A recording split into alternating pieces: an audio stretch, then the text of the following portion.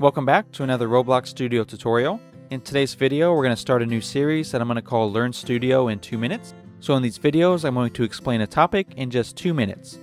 So today's video is going to be an intro of Studio. So let's go ahead and dive in and get started.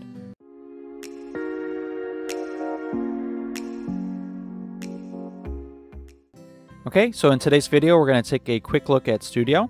So we have some different sections up at the top here. Inside the home section, there's two main parts. Part of it is for inserting and modifying parts in the game, and the other part is for testing the game. Under the model section is some more advanced features of modifying parts. So you have some similar sections that we saw on the home screen, but you also have some other options to choose from. Over here in the test section is how you can run a local server. So you can click how many players you want to populate the server with, and then test out your game. In the View tab, you can find some different menus that you can add to Studio. The setup that I normally have is I have the Explore menu, I have the Properties, I have Toolbox, and Output. So these 4 menus are a good start, and then you can add whatever else you want to.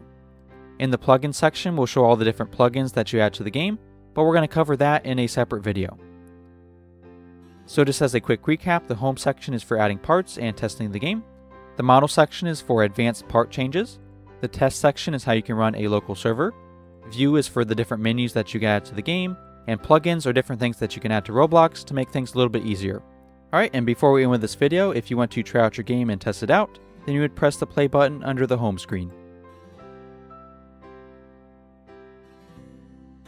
Once you do that, it's going to load you into your game and you can test it out.